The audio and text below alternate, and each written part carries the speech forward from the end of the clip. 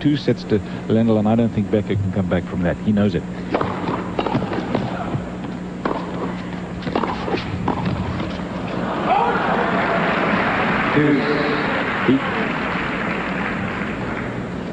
He's just talking to himself. Can't understand why, when he did get to the net and had it covered. The mind works in strange ways in this game, doesn't it, Cliff? You know, you put a lot of pressure on yourself as you look at Tyriak. You can see he's worried. I talked to him just before they started out there. He said to me, who do you think's going to win? I said, I'm picking Becker by a very, very short margin. I said, what about you? He said, I think he'll win. And he wasn't a coach talking. That was, you know, the honest feeling of Tyriak, because he will say very negative things about his man if he thinks he deserves them. Deuce. Advantage Becker. And advantage to Boris Becker.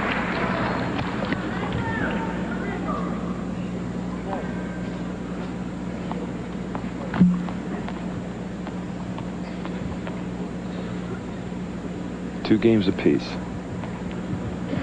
Second set.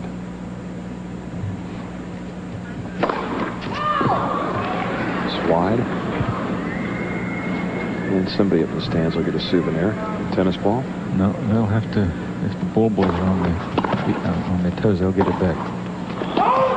Deuce. And deuce. You know, you have to have the same number of balls out there all the time, and the players have the right to ask them to get another ball back in there if... well, that one went so far up into the seats, I'm sure somebody grabbed it and ran out.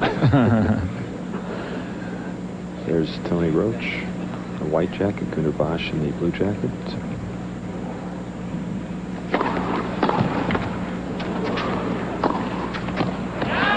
And the advantage back to Boris Becker.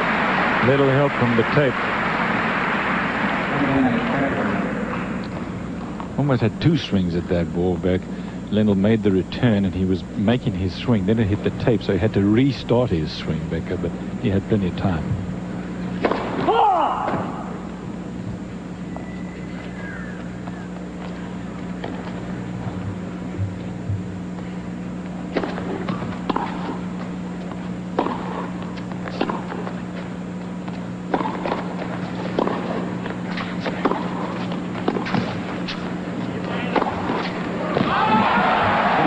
He doesn't miss him overhead.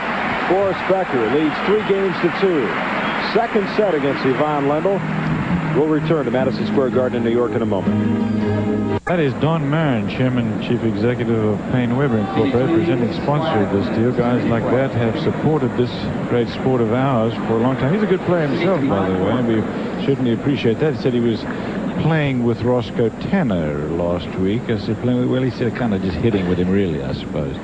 Hope Roscoe wasn't serving at full capacity.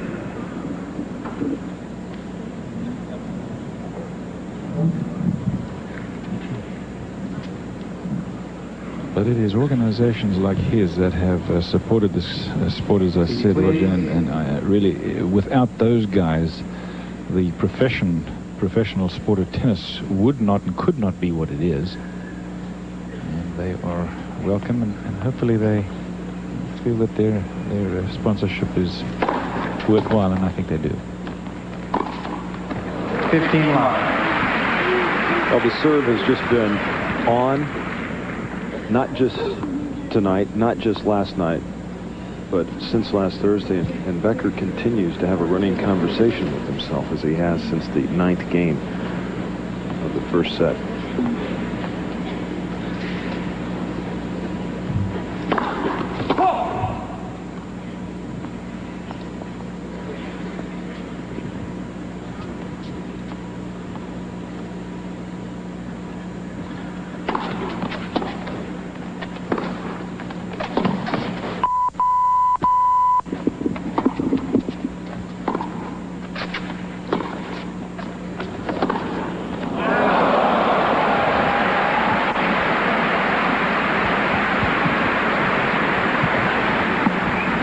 Well, you know, there's just so many things you can do to try to get into a match, and Becker's trying at least some of them, but when you get a reply like this to a shot like Becker just hit, you have to wonder whether you're ever going to be able to do anything worthwhile.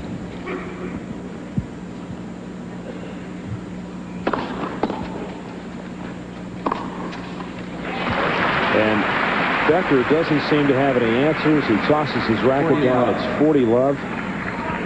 And he can just shake his head right now.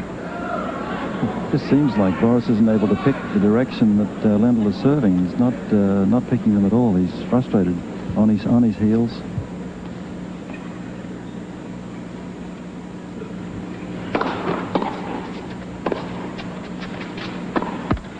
Game Lendl. And Lendl evens things up at 3 games apiece. Let me ask both Cliff and Rod right now. Lendl has been gearing himself for Australia. This championship is very important, but he is the #1 player in the world and has a lot of confidence in that. Becker has come out and said, if I win this, I should be considered #1. You think Becker's put a lot of pressure on himself and he's feeling it tonight? No, I don't think Lendl feels exactly the same way about this tournament. Believe me, you've lost 3 times out of 4 to a guy in 1 year. He's #2 in the world. He's breathing up your neck. You're going to try your level best. He's not thinking about Australia right now.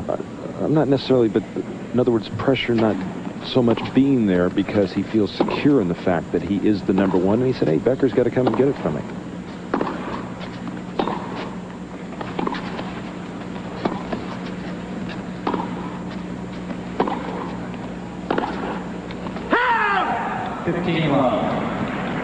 Rod, any comment on that?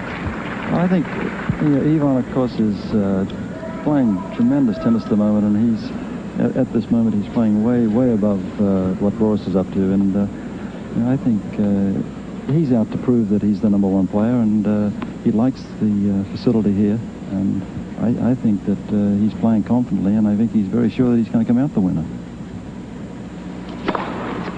Carbon copy of the first set, my friends. Remember, Becker started out serving it and was having trouble in his serve all along. Lendl wasn't. Same story here. And it was the 3rd game in each set that Becker was able to stave off the break points. And 15 all. 15 all now.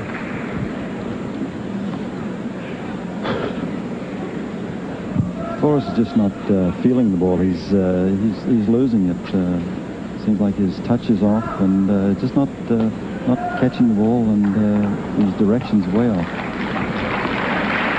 The only thing that has worked for him from time to time is that big first serve, and I guess if he can get enough of them in, he may be able to keep his nose out in front.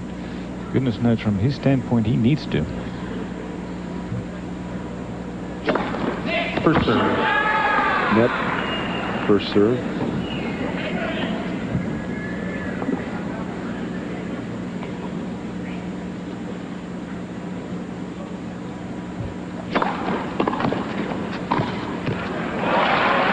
.30-15. 30-15.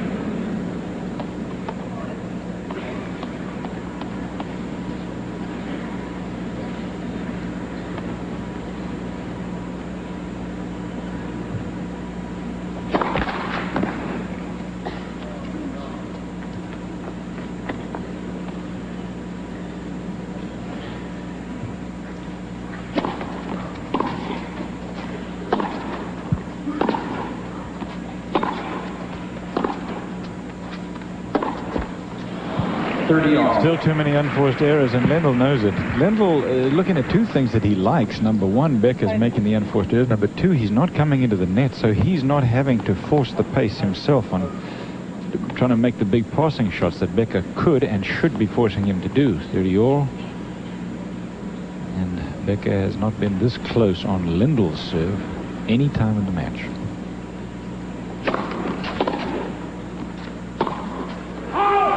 And Ivan Lendl with another break opportunity in this 7th game, 2nd set. It seems like this is a carbon copy of last year's final. Boris is going for too much, and Lendl knows it. He's just keeping the pressure on. And I think the one thing he's doing is, with Lendl, he's getting that short chip shot on the backhand side, keeping it low.